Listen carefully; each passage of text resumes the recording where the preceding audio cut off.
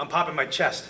Thou shalt not pass, except use the discipline stick for Shay and Shay only. And I may poke him in the eye with it. Guys, we're back. The Matt Chat Podcast. Yours truly, Paul Ciatto, Christopher Shay, Cousin Frank, Peter Oberg, producer extraordinaire. We're back. Awesome topic matter today. Dr. Shay, do it. All right. It's been presented to me on multiple occasions. And by multiple occasions, I mean people walk. I'll be at the gym, someone will come up to me and go, hey. I'll be walking down the street, someone will say, Chris, come here for a second. I'll be in the jiu-jitsu studio. Come here, I gotta ask you a question. What does Paul have on you? And I go, what are you talking about? Like, what does he have on you that he hits you with sticks, he attacks you?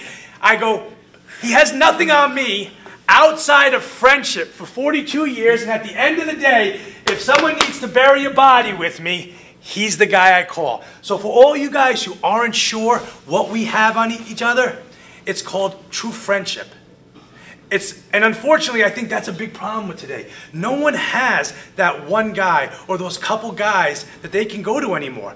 There's so much judgment going around the world that no one can trust anybody. Well, what do you think that is? Not me. Well, you know, I can trust somebody. Legal now, you can get married. We're good. We're real good. Although that tight shirt you had on did look pretty nice on you. I can tell you, if they ever did an odd couple, we'd be a fucked up. It'd be a funny fucking show. Yes, what's your pronoun? I identify as a meat This popsicle. motherfucker could be sleeping, I'll in there dump shit on him. And trust me, don't think that. And I'm not being Felix because I don't know how to clean. That's all I'm saying. I'm a cleanly motherfucker. You'd be Felix, I'll be Oscar. I'm fine with that. But what I'm saying is that, to his point, he's 1,000% correct. And don't think, I want to preface something. If he needed to use a discipline stick against me, I'll take it. I've been punched in the grill. I've been fish hooked by him. Trust me. I've been kicked.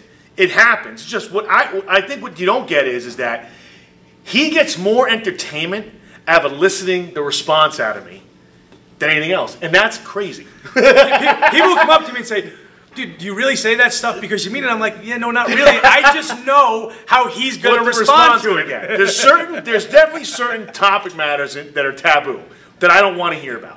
And he doesn't give a shit. He just wants to see the reaction to it. There it is. And I need to see the reaction. Wants the reaction, and let's face it, guys and gals out there, you do too. Because all I hear when we're at a wrestling tour in Jersey last month, yep. And one of the wrestling coaches is like, I love it. I love when Shay does his shit and watching your face. He goes, it's the funniest thing I ever saw. And the best part about it is it's so genuine because he really doesn't like it. I don't like it. And you're naturally that weird. You may think that he's like just putting this on. He's not. I'm not. I know what buttons to push, and I push him as much as I can. Because I know I get a free pass. Exactly. I haven't. When it comes to him, I have a get out of jail free card. You sound like a wife. But he's right. And It's not really get out of free jail card. It's more like a get a stick in your back card. Yeah, it's like basically he's right. He has permission to do that. It's like when I threatened to shoot him with rock salt. I don't want to kill him. No, I don't want to maim him. I just want him to feel some pain for a short period of time. Maybe some slight bruising that we can photograph. You know, and I would do it from a distance because you can kill somebody with rock salt shells. I mean, you got to do it from a distance. So, like, listen, it's like when we were kids and someone got hurt, everyone laughed. Before you even asked if they were okay, you were laughing and pointing fingers. Exactly. Everyone did it. And I'm talking to the old school out there. Don't lie. You did it too. 100%. Okay? And you still do it to this. My kids do that. Hell, I have gotten hurt, and I've seen my own kids start giggling outside of my daughter, who's I love and she's my favorite. But outside of her, she's the only one who really cares to make sure I'm okay. My other sons are like, blah! Yeah. Are you okay, Daddy? No, that's it. They want, remember, the discomfort of others is brings pleasure for everybody else. But let's be honest, though. You know it as well as I know it. Everybody out there should. If you don't, shame on you. If you don't, you need to find that person. But everyone should have that one guy, that one friend, or maybe those couple of buddies that you can count on, come thick or thin. And the way I always describe it is this is what I say. The guys you're going to get out of the car with. Your friend's an asshole. He's drunk. He hit on the guy's wife. The guy is a fraternity member. You know he jumped out of the car. You know there's going to be 20 guys there in 2 seconds that are going to whoop his ass, and you're going to be crawled up in a ball getting kicked on. But you get out of the car anyway. Why? Because he's your boy.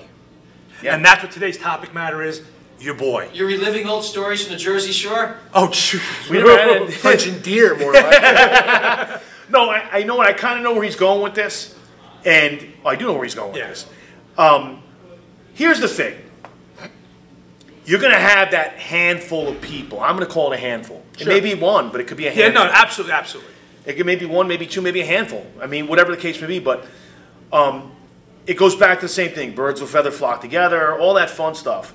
But you're only going to have that core group or person. He's 1,000% correct. The caveat, what he's saying is that when people try to say they are that, and then you find out they're not. Okay? That could be a real painful lesson in what you've described. Absolutely. Or how many people are that, but for personal gains, because there's like a... Yeah, but I don't think he's talking about personal gain. I think he's talking about what he's... I'm thinking of a bunch of people who think they are there, yeah, and but they're not. really not there. And watch it. And that's okay, but you're not there. You're not there. Listen, you talk about a rule set is what he's talking about. There's a rule set to that type of group. And if you truly don't understand what that rule set is, then it's okay. You don't have to be part of the group.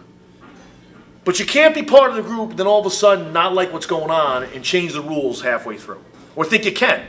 Because it just causes a disturbance in the force. There's a disturbance in the force. So, you know? So how, any advice to like people getting married to like navigate these waters here? Like, I don't think it's the about book of marriage. Smitty. The book of Smitty's great. The book. Hey, we're talking marriage. It's the book of Smitty because I could have So we could do a whole episode. You still have it, right? I have it. what is it? The Book of Mormon? What is it? No, it's just a rule set for marriage. It's higher than the Book of Mormon. That's a great book. We'll come back. We'll come back and do an episode on that. That should be our next episode. Should be a Mad Chat first. Oh, Published. forget it. Well, what about the Forget it. Sicilian Handbook on marriage? Sicilian Handbook of Marriage? There's only one page. It's the backhand. It's the back page. I don't think what Chris is alluding to is marriage. It's not. That's not. Yeah. I'm just saying, if you know, sometimes guys get married and their wives don't like their friends that they're really tight. It's going to with. happen all the time. I'm sure there's plenty of people whose their wives don't like me. You know, and that's fine. But the point being is, I know for the 99% of the guys that we're describing, they do like me. You know, and they are entertained by me and maybe love me. Who knows? But it's a positive experience. They get me and they get the understanding, and it's getting one another. The problem is, it has to do with the whole get. Get, exactly. If you get the person, see, and he and I have gotten each other for quite some time, so that way when you get somebody, you know what they're going to do, you know what their expectations are, Correct. and if they're acting abnormal, and it could be completely, his abnormal to somebody could be complete normalcy to somebody else. Like, his normalcy to me is abnormal, I'm sure, to everybody else. Correct. I'm sure. Yeah. And vice versa. But that's just the way it is. And if you don't understand that, you're never going to truly get him or us. Correct. If that makes sense. And that's why again, you know, when you walk into a certain area or a place, again, it's not a place of arrogance. I'm being completely humble when I say this. The Red Sea parts because people don't get it. And no, we're going to react a certain way. And no, we don't want to be bothered. And we don't, because you know why? It's just not worth it. And it goes back to like what he said is that, listen, if you're going to get offended, you know, don't hang and bang with us for X amount of time. Then all of a sudden you get offended by something that we've done to you 1,000 times already. Right. That's not okay. So you're not one of us.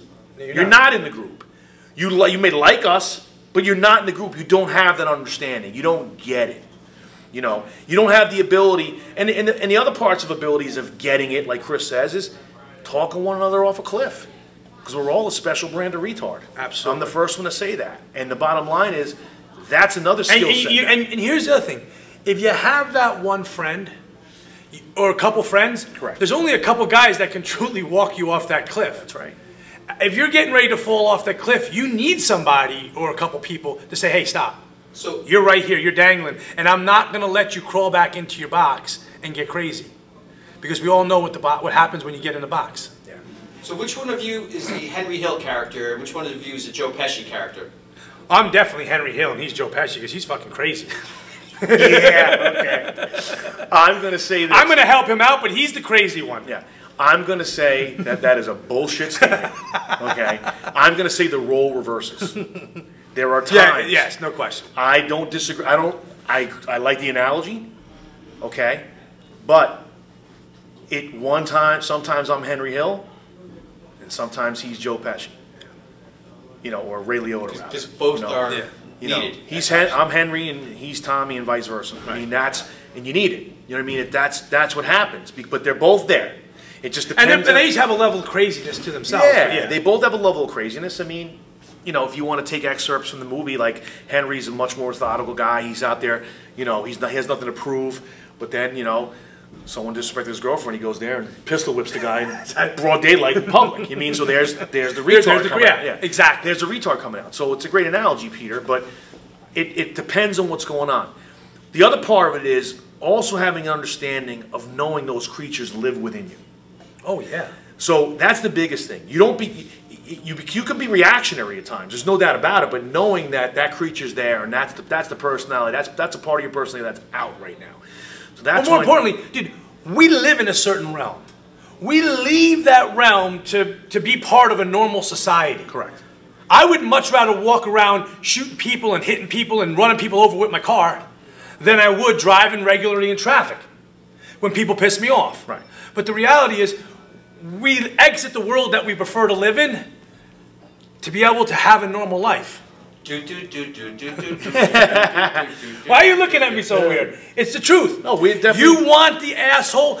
Thank you so much, because he's been sitting in the back closet for too fucking long, and I've been wanting to bring him out. I've been wanting to bring him out. My wife keeps telling me don't bring him out. The police tell you don't bring him out. Everyone tells you don't bring him out. And finally, you act stupid enough to guess what? Let him go. Well, one of my favorite video clips to explain that scenario is that Christopher Walken clip where he's talking about the lion.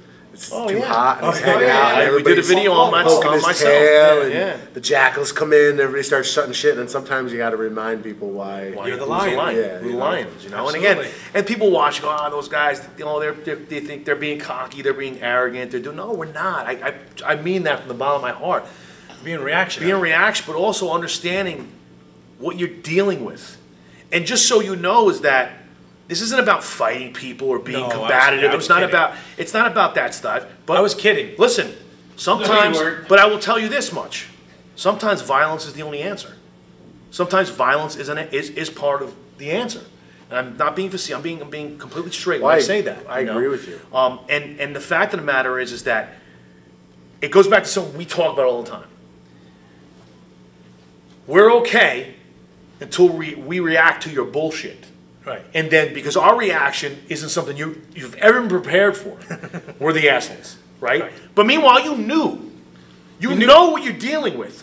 But did you? And you even warned. We told you. This is how we are. Right. We try not to be this way. Right. But this is how we can be. If you truly step over the line and elicit that reaction, then we're the bad guys. No. Do you think guys who criticize you are really envious and want to be like you guys? Yes.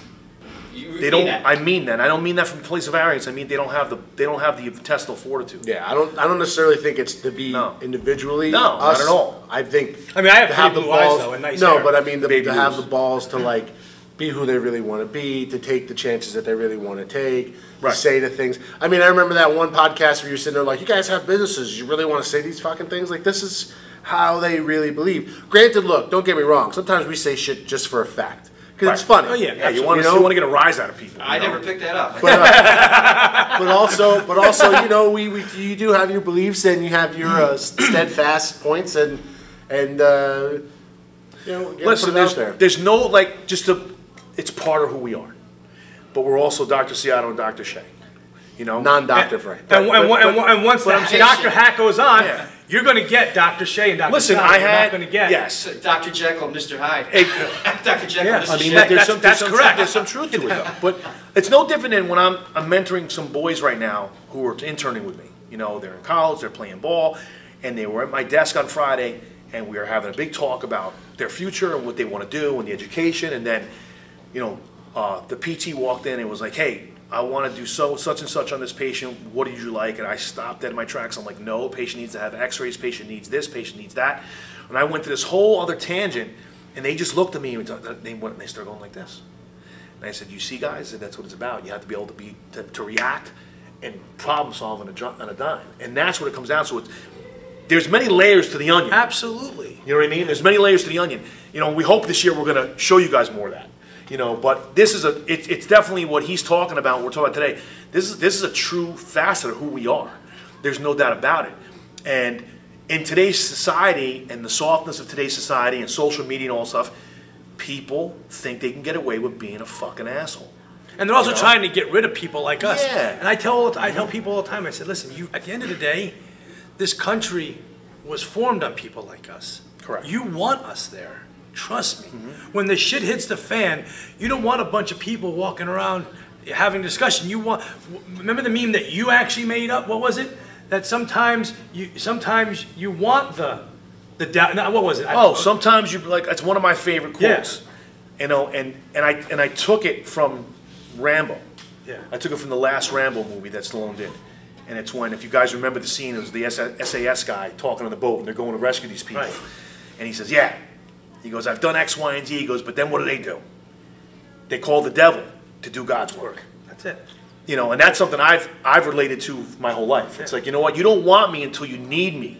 Yeah. And then when you need to me, be that guy. You want that guy. You want that guy. You want that guy. That's what stops guys who are skilled in violence are good men who are, or what stops bad men who do violence is good men. Good men who do skilled in violence. Right. Yeah. You know, and it's not about the violence. It's about the mindset. So, like, trust me, I have everyone from. It could be a talking to. It could be. It doesn't have to necessarily be, a conflict. Physical conflict. But even in a historical sense, my father was from the old country, and told me a lot of stories. But let's say like the underground during the war, during the resistance, who were some of the guys they used. They weren't Boy Scouts. They had to get guys who were tough thugs, right? And they put a death sentence on someone who was doing bad shit to people with the Nazis.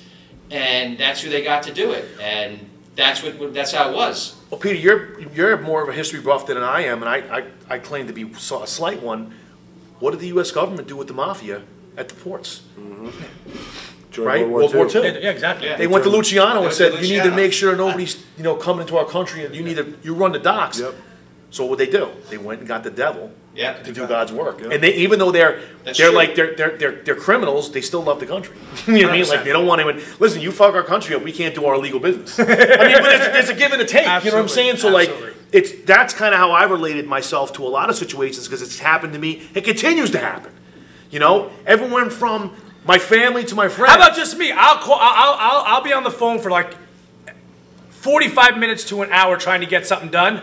And I'll be like, I'll just hang up because it's not happening. Yeah. And I'll call Paul. I'll go, Paul, listen, here's my social security number. Here's my driver's license number. These are the questions they're going to ask you. My mother's maiden name is Salazi. Just pretend like you're me and please handle this. Thank you. Is that twosies? I'm like, please. How many times have I said to you, I can't get it to happen. Can you please just call them, tell them you're me, and fix this? He's like, okay. Yep, but they should be processing your credit card right now. They're returning the money. You're all set. Thank you. I'm like, okay, buddy, thanks. Bye. And I do the same thing. Where there's certain situations where I know the asshole's going to come out. The shortcoming's not going to. The shortcoming's going to destroy the message. That I keep in the locked up.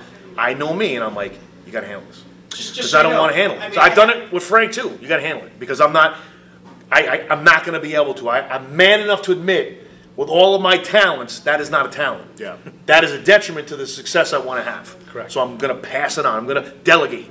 And that's kind of what it is. Delegate the authority. Not to aggravate you guys, but I actually had people ask me, I didn't know guys like this really existed. Are they for real? Are they putting on an act? This can't be true in today's day and age. And I said, no, it's real. I mean, this is who these guys are. But we're not from this day and age either. Let's be honest. It's 1950 in my house. Yeah, we did that one. Yeah. No. But so he's right though. And I come from a different generation, and I'm still, I guess, old school. I'm not messing around. I teach my kids to be exactly the way I am. They may water it down a little bit because they are living in this generation. But guess what? at the end of the day, when push comes to shove, when you got to draw a line in the sand, my boys are going to react exactly the way, hell, my daughter's going to react exactly the way I'm reacting. And I know yours too. To bring it back to the subject matter, because you have somebody like this you can confide in, that you trust, that knows is going to be there when you need him, or vice versa, and knows also going to tell you when you're doing something wrong to help you improve. Do you think that is still out there today? Do you think there is less of it? If there is less of it, why do you think there is? Like, what is that, an old school trait? Like, I believe it's an old school trait. I agree with that. I think there's a lot less of it. I even talk to my own I son. feel like there's a lot of people who hold relationships or friendships of convenience. Absolutely, I agree 100% what you're saying. No, it is. Absolutely. It's definitely about who can get what. It's a matter of what can I take from that person, what. But we're also raising these, I don't know what's going on, but they're raising their kids differently. Society is molding these children down a path where friendships are forged through text messages and social media. There's no interaction, there's no togetherness anymore, so you can't build that bond. Well, what was really interesting to me, I was listening to it because, I'm crazy about podcasts. I'll forget TV, I'll just go on podcast tangent. They're talking about how there's a study now that shows when kids go out to play and there's a teacher or a parent that mitigates what's going on, the kids actually don't learn what they need to. Whereas if they go out, there's no trial and error. And they and make just a mistake, try and see they what will happens. actually manage themselves Better. Yeah, whereas like another kid will be more likely to stand up for somebody who's getting picked on, whereas if there's an adult there, they'll kind of leave it in their hands. Yeah. I almost wonder if that plays. The social dynamic is completely altered now. Absolutely. 100%. It's I agree with you. it's the change. That's it. I agree with you. That's all you got. I'm in trouble, but Jesus Christ. Oh, sorry. Yeah. But I'm even scared to say I read Ernest Hemingway the other night, short story. That's making me uncomfortable. Well, listen, already. no. It's a short, happy life of Francis McComber. So, hunting in Africa, he's with his wife. His wife's a bitch. She's controlling him, emasculates him. He starts to learn to hunt. At first he's a coward, then it changes, then he's into it. Then he's like, fuck this, I'm a man. He's going to leave her, and she kills him at the end by accident by shooting him instead of the buffalo that was going at him. Right. And then the hunter said, you should just poison him. That's what they do in England. Like, do you have to really do that to him? He finally became a man. He finally became the person you were looking for. And he was going to kick her out and leave her. Yeah. And, sorry guys, but... No, I don't know how that could be offensive to anybody. It's literature. Hemingway was making a point. He's mimicking life. That's what it comes down to. I think a lot of people also, is they take themselves out of the pressure cooker, or they create the bubble, like they live in these bubbles. Listen, I live in a bubble too, only because I don't want to react. I don't want to interact. I've actually done it more so in the last couple of years than ever, where like I'm cool with who I got around me. I'm not interested. Like you say, I don't need any more friends. I'm going to coin your phrases. I'm not interested. To be perfectly honest, I am not interested. As a matter of fact, I find it that even people who I was connected with, I'm setting them free too, over certain things and situations and whatnot. And guess what? That's okay. That's okay. That's okay. I'm good with it. I'm not losing sleep over it. I can tell you right now. I'm not. But at the same time, I insulate myself because I don't want to be exposed. I don't want to be triggered. I don't want it. You don't want to be triggered. I don't want to be triggered. It's not worth it, man. I have a business. I I have a family. I have, we all do here. We all have these things that are important to us. So we protect who we are, and that's what this is about. This is who the fuck we are. So that's what's more important to me than any of that stuff. So I will remove myself, okay? Because guess what? I know you're weak. I know you can't. You're not going to handle what we're going to. You're not going to handle it. So you know what? Your feelings will get hurt, and that's okay. I'm good with that.